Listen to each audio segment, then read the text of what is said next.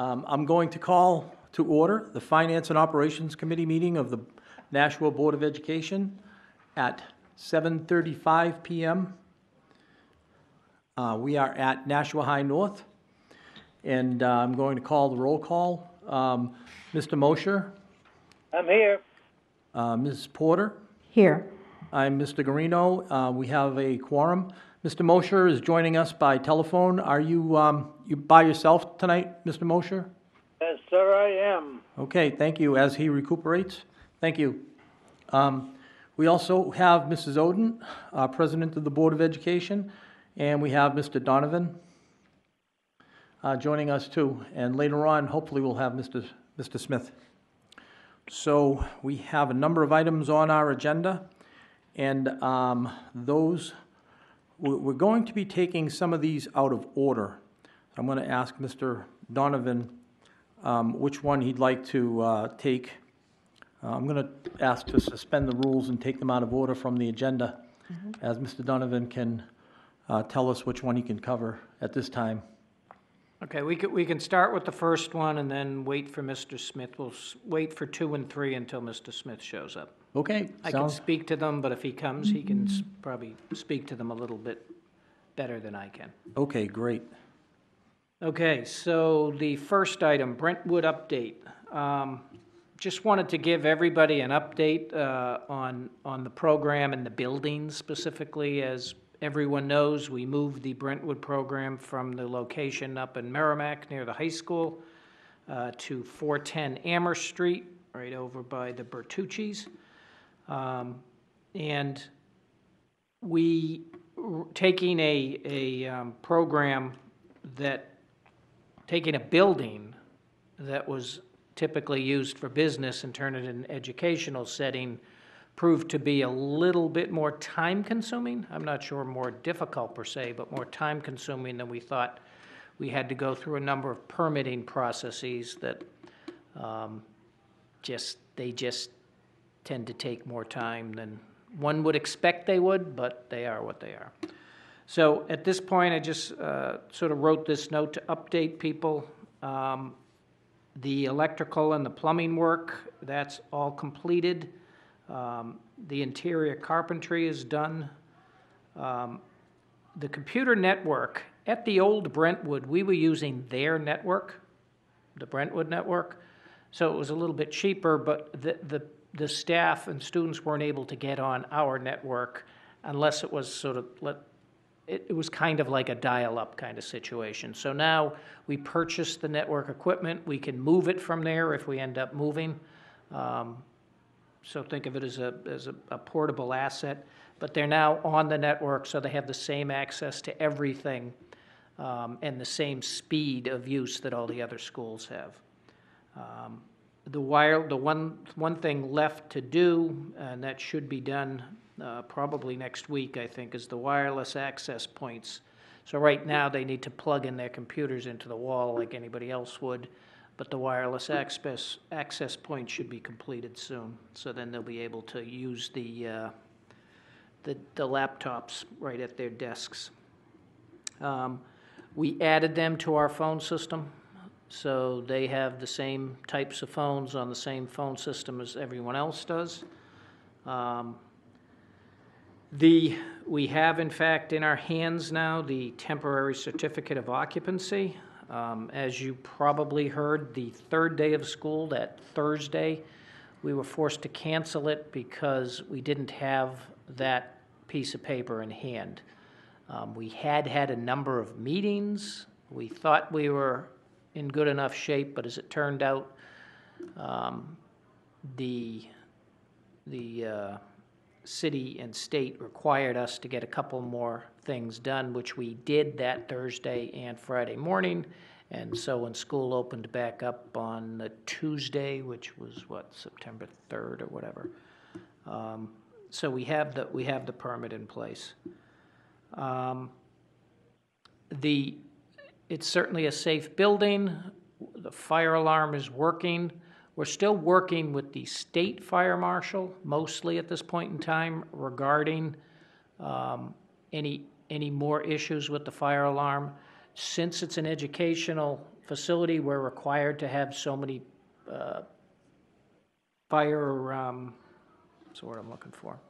Fire drills each year. So every school has to do that. A business building doesn't have to have any. I mean, many do, but you don't have to. There's no law. So what we're working with the landlord on is if we're going to have these, if we have 1 or 2 a year, they're probably fine, but we're required to have more than that, and I don't think the rest of the people in the building want to be running out every month for a fire alarm, fire drill. So we're working to try to take the drill would only work on our floor for the one facility, so there's still some work to be done there. And another thing is it's important to this program that they have a stove. They teach life skills. The stove's important. We've worked with the local fire marshal on that. We think we have, the stove is not in place yet, but it probably will be soon. We're probably going to have to move it from one room to another. But if we do that, I think we'll probably save a lot of money on the requirements that we're going to need for a stove. Because a stove in an educational facility, if you go by the letter of the law, can be really expensive to do. But we started speaking to them and said, we have stoves in the high schools, and we don't have them all vented, you know, to the outside and everything. It's done in a more simple process.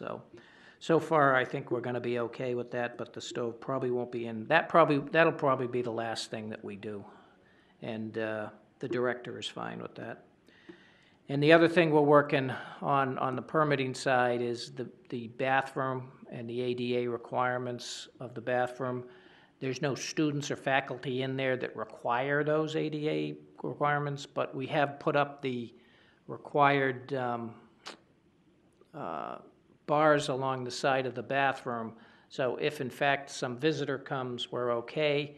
We may end up, there is a shower room. We may end up taking that shower room and making it an ADA compliant bathroom if need be. We'll have to, that would be a bit more expensive. We're hoping not have to do that right away. We'll see how it all works out.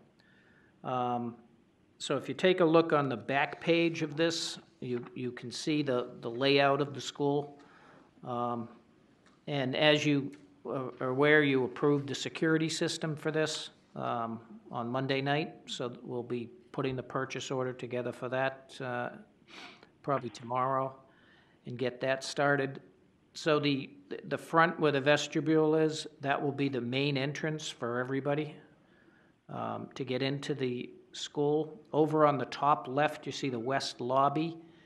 If the middle of the building is right there near the west lobby, so a lot of people may try to come in. They'll go into the building that way, but we'll probably put a little piece of signage, say, to enter Brentwood, go back around front.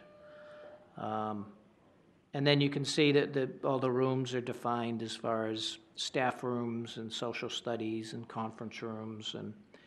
And in the middle, towards the back, you see the cafeteria. And then you see the kitchen and the kitchen storage. Move to your second block, class. Thank you. That's where we're gonna. I think the plans of the school would like to put it in that kitchen room, but I think we're gonna end up putting it in the kitchen storage room. So it's not a big deal either way. It's easier to open that up and put a little door in than it is to deal with the fire issues that may occur if we kept it in that first room. So other than that, the program's been up and running. I haven't heard a thing in the last couple of weeks, so that's usually a good sign. No complaints. And to be honest with you, I think they now have a much better building versus what they had. They had a little more space in the other facility, but the other facility needed a lot of work. So now we're in good shape for a 3-year period, and then hopefully we'll work on trying to get a city-owned, school-owned building at some point. But I think all in all, we're in pretty good shape at Brentwood, despite that one Thursday bump. Any questions on this? Or? Thank you very much, Mr. Donovan. Mr. Mosher, do you have any questions or comments?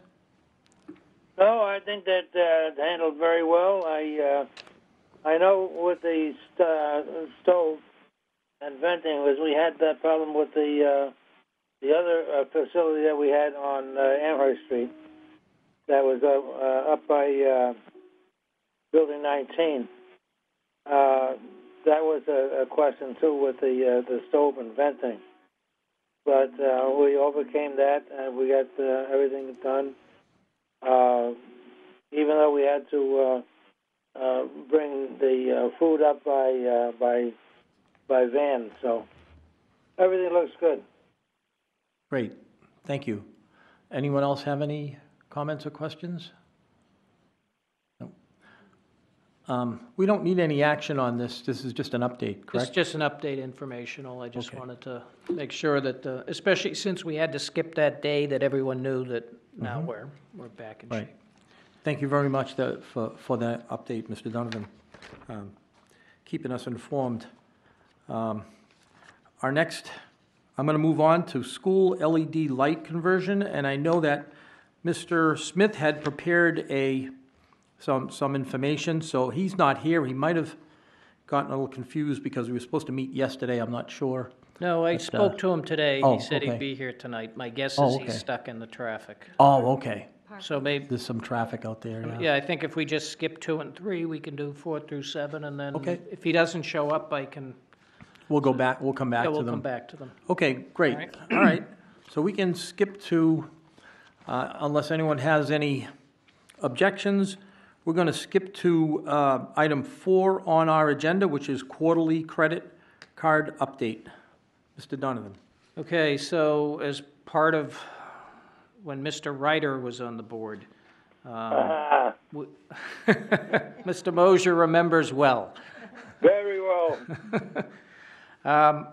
He put through, we made a few changes to policies, and there was, at the time, there was an issue with some credit cards. I think it might have been in Wilton, I'm not sure, but there was some spending on credit cards that probably shouldn't have been done. So just, the city and the school district don't have many credit cards at all. We have 2 credit cards in the district. One's in my name, one's in Paul Calabria, who's my assistant's name. We keep them in the safe. We only use them for business. I won't put it in my wallet and forget and use it by mistake that way. Same with him. We put everything through the approval process in the accounting system, except for a few things. And this will give you a list for the last 7 months, actually, of what we've used our credit cards for. As you can see, the total spent year-to-date, calendar year-to-date, is $17,971. And if you take a look, most of the items, there's 2 areas that we spend most all of that money. One is on conferences and seminars, and obviously, if you're going to take a plane flight or book a hotel room, you need a credit card. You can't do that with cash. When you take a look, you'll see January and May were the 2 sort of large ones. So I took a look to see what was there. In January, the 21st Century Group took a conference. It was called the Foundations Conference, but it was, I think, about 6 or 7 of the 21st Century staff went down for that conference. And then in May, there was a lot of that is there's a clerical conference each year run by the state and the union group, and that was in May, so that's what most of that $3,500 was. The line item below that, you can see, is advertising, and we use the credit card for a lot of the advertising, because once again, that's become another expense that you typically have to use a credit card for. That's pretty much how the process works these days. If you're going to put an ad in a paper or on any sort of online usage, like Indeed or one of those websites. So if you put those 2 together, that's about $15,000 of the $17,000. The rest of the items, the other items that you see every month, the sort of the dues and memberships, that's at SurveyMonkey.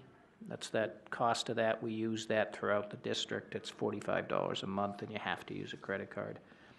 And then other than that, there's just a few other items that pop up that require a credit card, but I think there's, 3 or 4 of them. There's not too many. So that is the credit card update. Thank you very much. Any comments or questions, Mrs. Oden? Thank you, Mr. Guarino. I have one question. 21st Century, is that a grant? Yes, it is. Do we get reimbursed for the conference and seminars for the 21st Century, or does the district pick that up? No, we'll get reimbursed through Okay. the grant. This is just that it was Okay. used, the credit card was Used for that? Okay, Yes. thank you.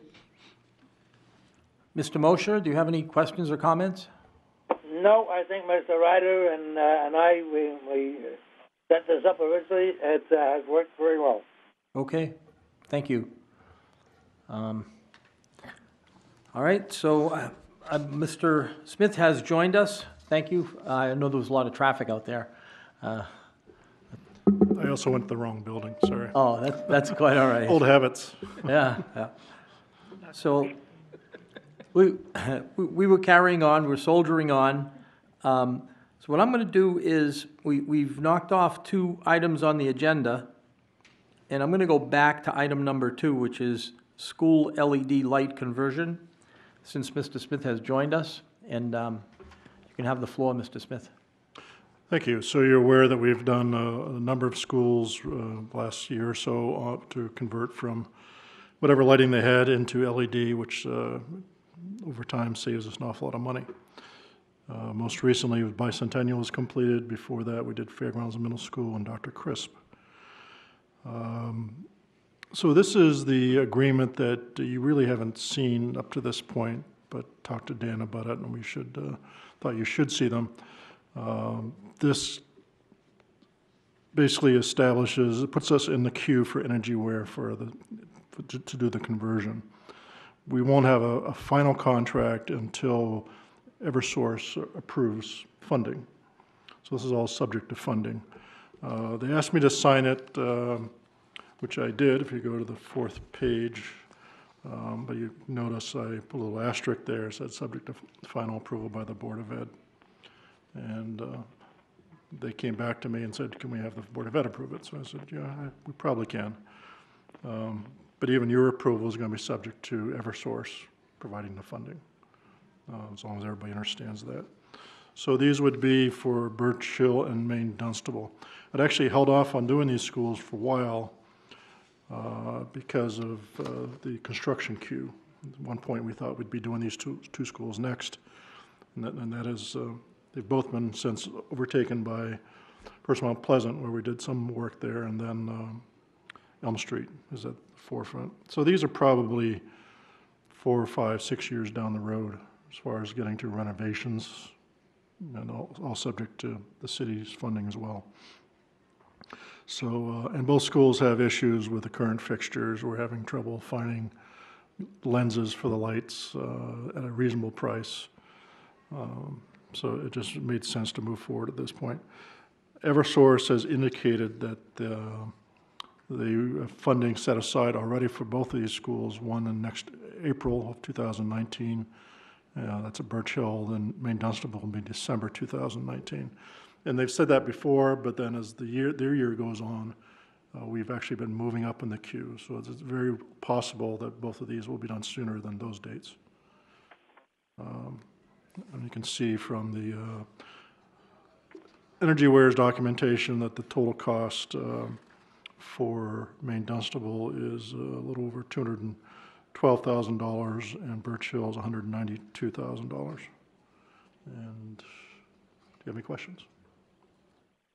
Thank you, Mr. Smith. Are we expecting to save some money on the reduced electricity for these lights? Yes, the next part of this is when Eversource comes up with the funding for this, we don't actually pay this dollar amount out. We pay Eversource back with the savings we get from our electric bill. So Typically, it's been, what, Sean, 60 months? Yeah, 60 months on average, yeah, Yeah. 60. So even though you see these numbers, you see, for example, you'll see the 212, then it has the rebate amount of 43,000. So my guess is it's the net of those two numbers. They will do all the work. They will then pay themselves back through our savings. And as I've said, we've done this a number of times. It works out great. We don't have to come up with the money up front, and then at the end of the 60 months or 48 months, whatever the case may be, we'll accrue those savings. So that'll be a good thing going forward. Very good. Anyone else have any questions or comments?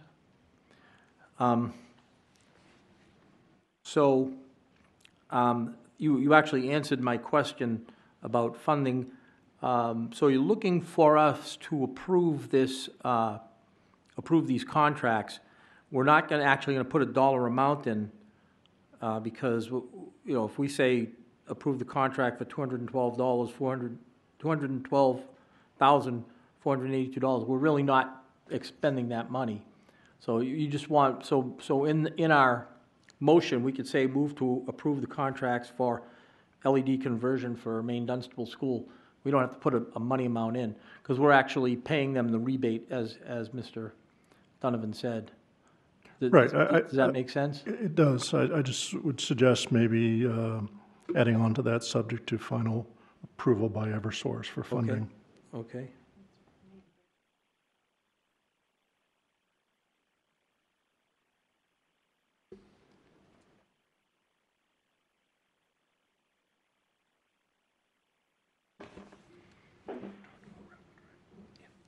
Okay, and we have how many schools? We have Maine Dunstable, what was that, Ms. Porter?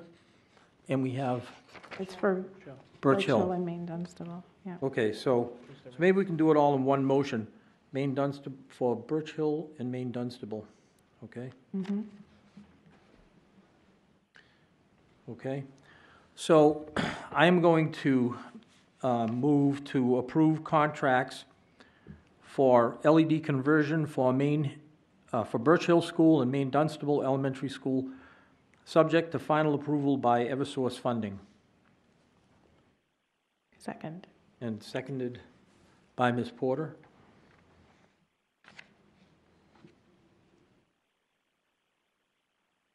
Okay, on the motion, Mr. Mosher, Yes. Ms. Porter, Yes. Mr. Guarino votes yes. The motion carries 3-0.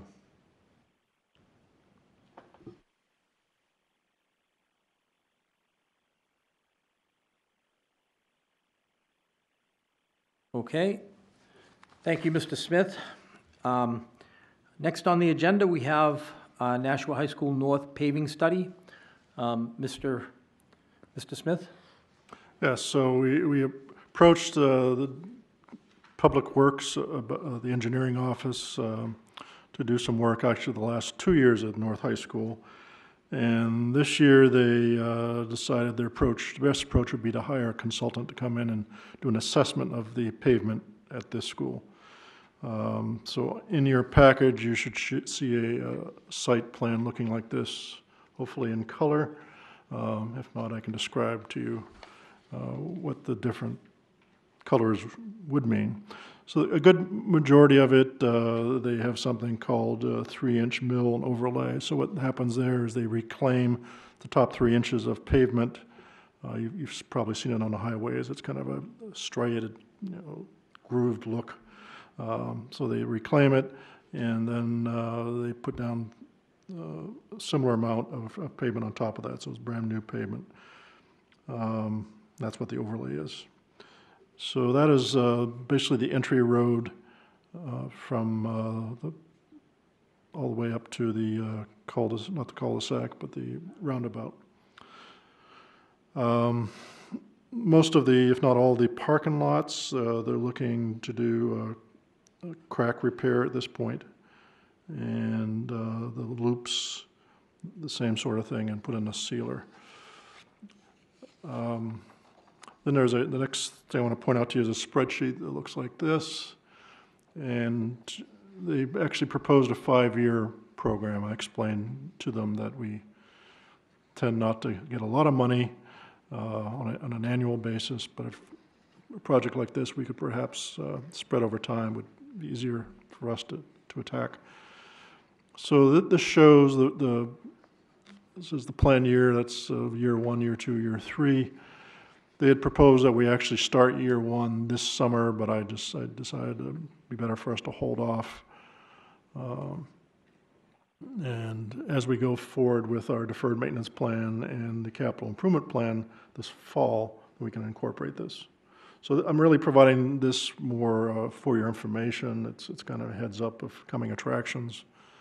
But I would suggest that we incorporate this in our capital plan. And even these numbers, the annual numbers, are still pretty high. Concerning our deferred maintenance, we get $100,000 a year, give or take. So this would go into our capital request. So any questions at this point? Ms. Porter? So when did you say it would start? Year 1 would be this fall that we're in, or? It was. We were looking at this summer actually to do the crack repair and sealing, because that's fairly easy, fairly quick. But even that was going to be $258,000. We didn't have that. So we did set aside a small amount in our deferred maintenance, but it just seemed wiser just to hold off. There are some places out there that are getting a little sketchy, but nothing dangerous at this point. Okay, So it'd be next year, would be year number 1. next year. Thank you. So in fall of next year, Summer. summer. Oh, okay. Mr. Mosher, do you have any questions or comments? No, I was just looking over the product that is going to be put down on the roadway, the Genite. And I've seen where this is used in other installations before, and seems to work very well. I look at the map that I have before me, and I see it's quite extensive. How come we had let it go so long before we attacked this pavement? Because I know I've been driving over it for the past 12 years. Yes. This did you say, Mr. Smith, that this assessment was done by our DPW, the city? They did the PCI, the Pavement Condition Index? Well, their consultant did, which Oh, was their consultant. They had a consultant. Stantec put the spreadsheet together. Okay. Yes. 12 years is, 12 years is a long time. This is the time now to get to it, is 12 years. Shouldn't let it go any longer. Also, the unit cost is square yards. And so you have to convert the area to square yards and then multiply it times unit cost. That's how they came up with these. If anybody's figuring out how they get these dollars You may now here. move to your third block class. Thank you. Okay, and anybody else have any questions or comments? Actually, Mr. Mosher didn't get his question answered, but this is a private road, right? This road belongs to the school department? Well, actually, the road that starts, you see the housing development on the left-hand side. Our portion of that road starts at that intersection.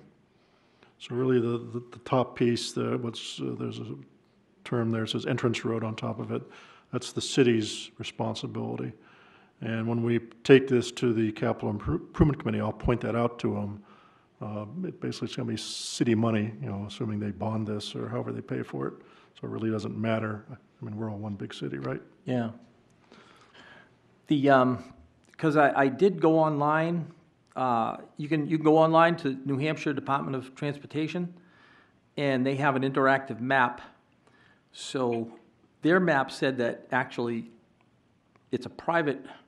It's not class. If it's a town road, it's a class 5 road, and none of this is class 5. So I think our responsibility actually begins a few hundred feet from the roundabout, actually. So that's the information that I got. So this Sahegan Lane is a private drive, and Titan Way, the whole thing is a private, all the way up to the cul-de-sac. So you can go online, New Hampshire Department, just Google New Hampshire Department of Transportation interactive map. You can get a map, and assuming that their information is correct, because sometimes maps are not. It says that this is a private road, but it is the city anyways. It's basically the school department owns the road, and the city, it's part of the city, as you said.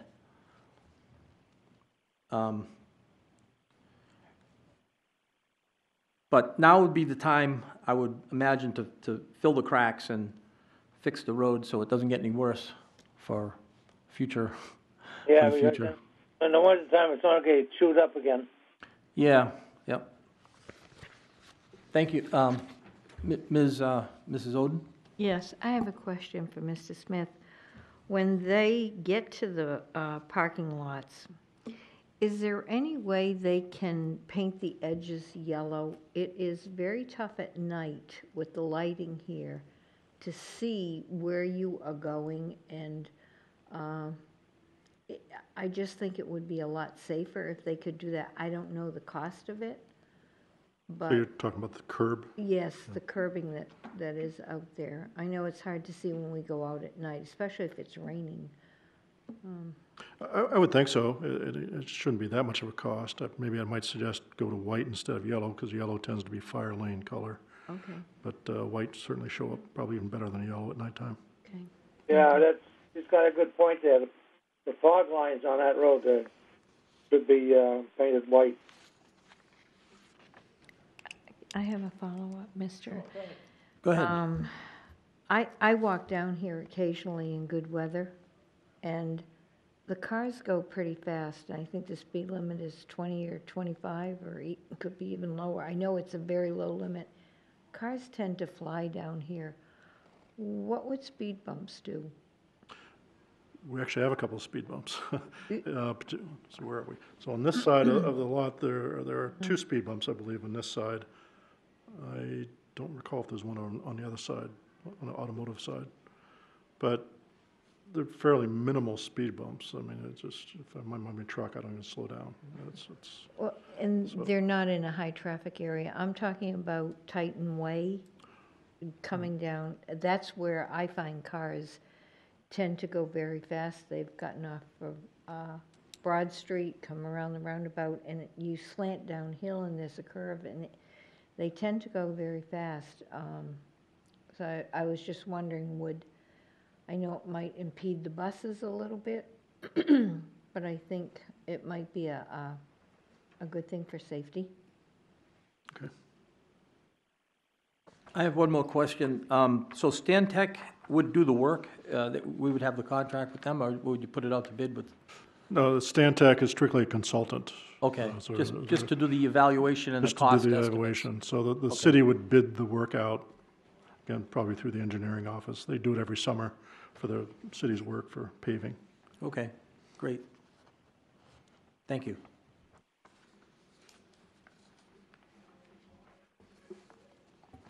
Okay, so we've already done quarterly credit card update. So we're going to move on to fiscal year 2018 year-end financial results. Mr. Donovan. Okay, this is the last time you get this big spreadsheet till April, okay? April or May, depends on what kind of shape I'm in by then. So we won't go through all the detail. I just wanted to sort of give you the final summary. We're pretty much done. There is an audit, so there could be a couple audit entries and things, but for the most part, the last few years, there haven't been any audit entries that would affect the bottom line. So if you take a look on the back page, you see that first little box. It starts with 110,196, showing that that's remaining. But as we've talked about before, the FICA and the Medicare and the pension and the benefits, those are all put into our budget by the city. So if they overrun it, the city has to come up with the money. If they underspend, then they get to take that money back into the reserves. So basically, the 110 is not the real number for us. The real number, when you subtract out the net of all those, is $5,000, for $5,046. So of a budget of 143 million, net that out, let's say 107 million, which was our part, we had $5,000 left. And I think, as I mentioned before, to get to that 5,000 number, those three actions that, where I have in the next box now where it says solution, to get to the 5,000, I was a negative prior to that, I had to reverse out encumbrances of 25,000, which was fine anyway. I would have done that. So I did it very late because I needed a little bit more information, but that should have been done anyway. So that's not that big a deal. I did have to take $50,000 and charge it to the special revenue fund that we use to pay for overruns on the out-of-district. So that sort of reserve account is $50,000 less than I hoped it would be at this point in time. And then I did use $200,000 of our retirement reserve. Our retirement reserve was only $275,000. I used $200,000 of that so that we could get to that $5,000 number. I mean, I was trying to get to a zero number to be exact, but a little tricky to get to zero. There's a lot of little moving pieces at the end. So the hope that I have is that we can rebuild the retirement reserve. I am working with the city now. There is a meeting tonight, actually, of the aldermen. There's a possibility that over the next month, through what's called the escrow process, that we may get $200,000 back. So if we do that, if that goes through and is approved by the aldermen, then we'll sort of get that, the value of that retirement reserve will go back up to the 275 number. So I think that will be comforting for me, especially even though we don't have tons of teachers retiring this year, we may next year. We've had lots of movement at the administrator level in the last couple of years. So that reserve would be awful nice to have back. So all in all, like I said, this is the fourth year in a row. We're down, it's very, very close. I think we were 13,000, we were 11,000, now we're 5. This is the lowest it's been, and we actually had to hit reserves. So as we begin our budgeting process in early 2019, as I start putting the budget together, working with the superintendent, we'll try to make some changes to the budget so that it's not this close all the time and that we don't necessarily have to dip into reserves. The reality is reserves are there to cover times like this. So it's not a bad thing. It's good that we have them. It's not a bad thing to use them once in a while, but you don't want to use them year after year because next thing you know, you don't have anything. So that's the final update on 2018. Like I said, we'll worry about 2019 come next spring. Thank you, Mr. Donovan. I'm going to move on to fiscal year 2019 August transfer report. Yes. So we'll run through these quick. I think there's like 4 or 5 of them. First one's more of a accounting/coding issue. We have 2 different accounts in our labor accounts. One is stipends and one is additional hours. When teachers do work outside of the contract, they get paid $25 an hour. That's really additional hours. We want all those costs to go to that line item. Stipends are more for head teachers get stipends, coaches get stipends. So the budget put together by the curriculum group, and they put what was additional hours into stipends. So we said, can you just move it to the right place, and hopefully it'll get charged to the right place. So it's just more of an accounting thing than anything else. The next one, as the year began, a few things started coming up that we did not have in the budget. So sometimes I have to make some early year entries. And even though you have hardly any of the budget spent early on, most of the budget is in fact committed or sort of owned by somebody. And it's really tough to early on in the year go, oh, by the way, can I have $1,000 from you? Can I have $1,000 from you? Because the answer is going to be no. And I have the right / the power, or whatever word you want to use, to go ahead and take some money from people, but I'd rather not do that. So what I did here was we had two needs. One was $5,370. The planetarium that we have at the South High School, if you've ever been there, it's quite the thing. And there's a teacher there that deals with it. We also bring in a lot of our elementary and middle school students, and they come in and they use it. They run some classes out of there for the high school. But the projectors and the whole process, it needed some updating. It's kind of like your HVAC system at home. You can't just leave it there for 5 years and hope nothing goes wrong. So we really needed to get it to work this year. We really needed another $5,000. We basically signed up with the local firm here called Skyscan. They'll come in, they'll review everything, and they'll make sure that it's in working order. So that was probably the best way to do it, was sort of a maintenance agreement. So I took money from the electricity account and moved it there so they can get that up and running. The other thing was miscellaneous equipment. Those are, once again, chairs for the high school. Specifically, in this case, the South High School. Principal Richard came to me and said, Dan, you're going to start hearing a lot of it. We don't have enough chairs. We're using folding chairs. They don't last. You're going to start hearing from parents saying, my kid doesn't even have a chair. You got a $100 million budget. What are you doing? So he needed double this amount. So I said to him, okay, if you take half of it out of your allocation, I'll cover the other half. And we got him a bunch more chairs. I'm just waiting for Nate Burns to hear about this and do the same thing up here. But hopefully he's got enough to get going. But that is something to have my eye on it. We'll take a look and we'll see how the year goes on.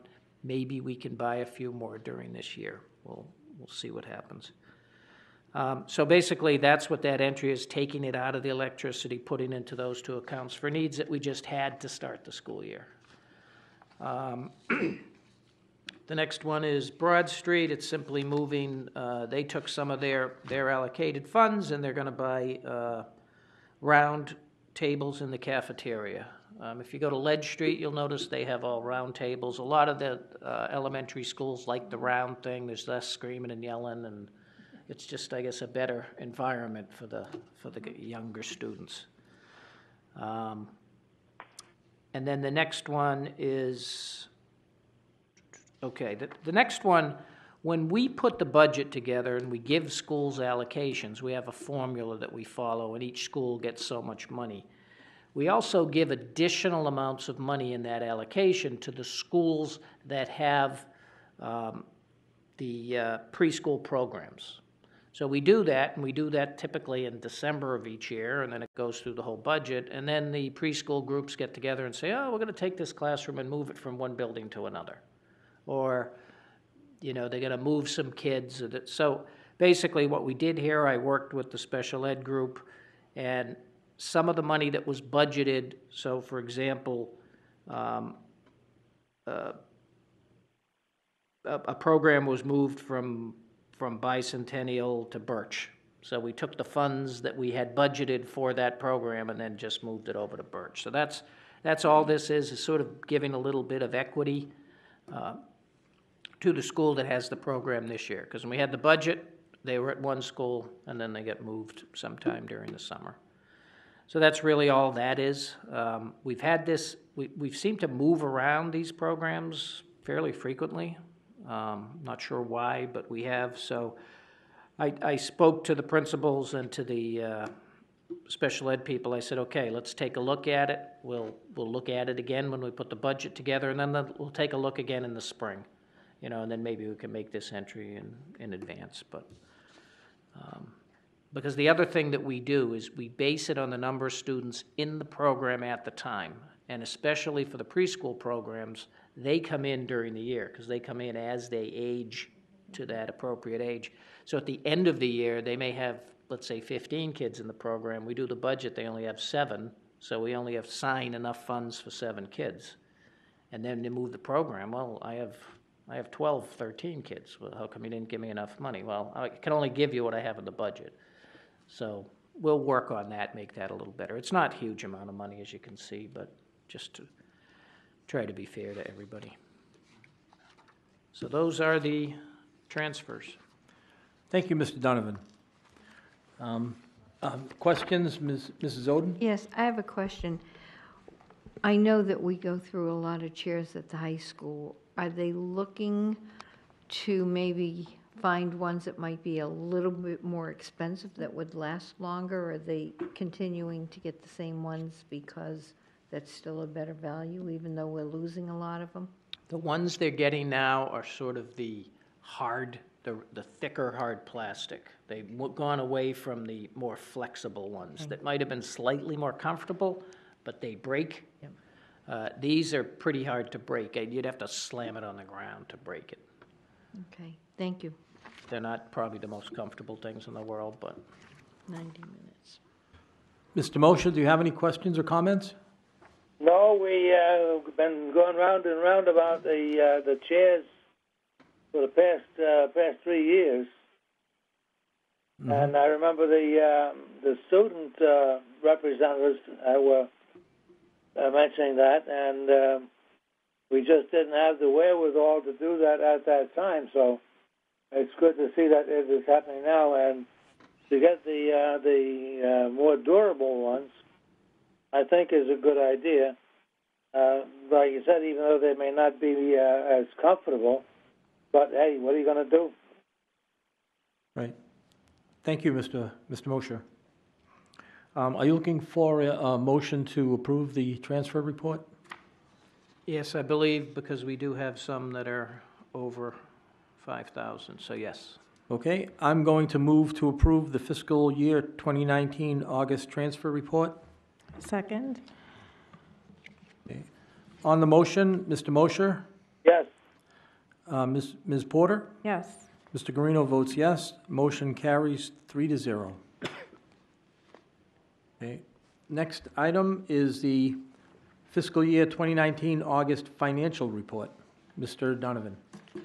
Okay, so I'm not going to run through every single line, obviously. It's only August, first 2 months of the year. As of this point, school had not started, but just starting on the salary and wages, which is our big piece. You look down and you'll see that wages temporary seasonal to 51400. That's a fairly big number as percentage-wise, but obviously that's the students, well, I think they're mostly young people that work this summer in the IT department and in the grounds department. So that number's higher in July and August than it is most of the rest of the year. You may now move to your 4th block class. Thank you.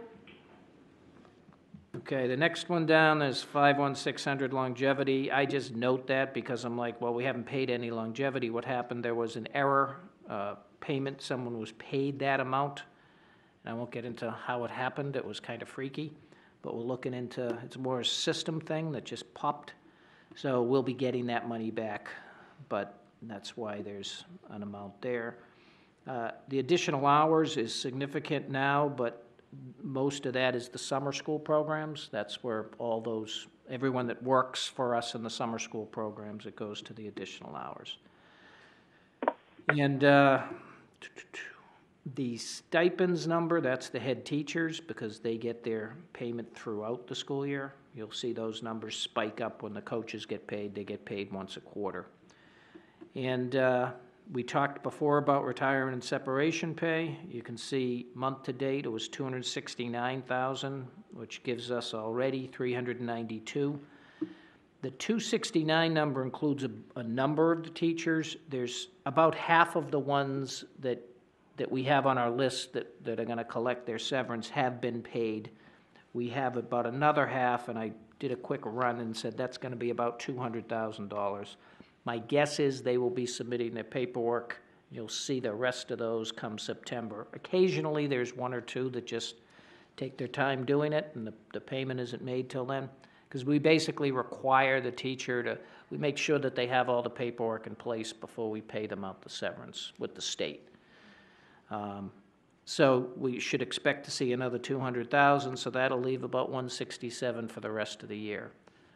And we'll see who ends up leaving during the year. Typically, we don't have teachers leaving during the year, but we do have administrators sometime. I know we have an administrator up from one of the middle schools. That's gonna hit next month too. So most of this will hit during the year, but keep in mind, it's retirement money is the bulk of it, but it's also when people leave. If, let's say a custodian leaves in December for another job, they have some vacation time, and we pay them out the vacation time. That's gonna hit here too. So anytime someone leaves, whether they're sort of school-type people or not, the cost of that will go there. So other than that, the rest of those accounts are fine. And then just running down, the fringe benefit, will skip right over that area. The 53 professional technical services, not too much spent in there at this point. You will see under the encumbrance commitment columns, there's some big numbers. Under the instruction services, the 295,000, that's the non-SPED Clearway kids. And the pupil support services, most of what's encumbered there is the OT and PT services. That's the bulk of that. So you'll see as the invoices come in, that encumbrance number goes down and the cost moves over into the expended column. Electricity and gas, like it's early on, the electricity is running higher because we had a very hot summer. So even though we didn't have a lot of people in, we're still running the buildings. And so I did take a look at it. It's higher than it was last summer, but it's still relatively a small piece at this point. The next one, the property services on page 2 there. The copier maintenance, you'll notice 78,000. We basically pay half of it at the beginning of the year based on an estimate. We pay the other half typically in January or February, and then we tie it up at the end of the year. So this year, they actually sent us the invoice a little late, but the difference between what the estimate was and what the actual was like $2,800. So fairly close. I am going to, we'll get a report from our copier consultant soon, and I'll then share that with the principals. I really mainly try to look at the color copies. Some schools tend to use a lot more than others, and I just sort of say, for example, elementary schools, obviously Bicentennial's a lot bigger than Amherst Street, so you'd expect some more, but you wouldn't expect it to be 6 times more, and sometimes you'll see that, so I'll sort of reach out and say, hey, can you keep an eye on the color copies, since they cost about 5 times more than the black and white. So that's okay. And if you're down in other services, under the regular transportation, that's a negative number. I'm saying, why would that be a negative number? And that was just somebody charged an invoice to that account, then they realized it was the wrong account, so they're doing an AP correction. So that will disappear next month. It's just the change went through, the invoice went through last month, the change went through this month, and so as you can see, year to date, it's fine. And the only other thing on the last page, well, page 3 there, if you take a look down, month to date expended, the books, it was 162,000, so I just took a look to say, okay, what books did we buy? About 68,000 was biology, physics books. We bought some science books at the elementary schools, the middle school, sorry, about 24,000. And then there was some Eureka Math purchases of about $65,000. So that's the bulk of what that is. That account obviously is, you would expect to buy the books early in the year instead of the end of the year. It'll do you much good come May. And other than that, you know, we're only 10.96% spend year to date, and that's just due to the fact that most of our money's in labor, and most of the labor didn't start until September. Thank you very much, Mr. Donovan. Does anyone have any questions or comments? Mr. Mosher? No, I have none. Everything seems to be, you know, where it's supposed to be, so I'm happy. Great. Thank you. Anyone else? Thank you very much, Mr. Donovan. I believe that was the last item on our agenda. So I'm going to entertain a motion to adjourn. So moved. Okay, I'll second. Oh, thank you, Mr. Mosher. On the motion to adjourn, Mr. Mosher, Yes. Ms. Porter, Yes. Mr. Guarino votes yes. The motion carries.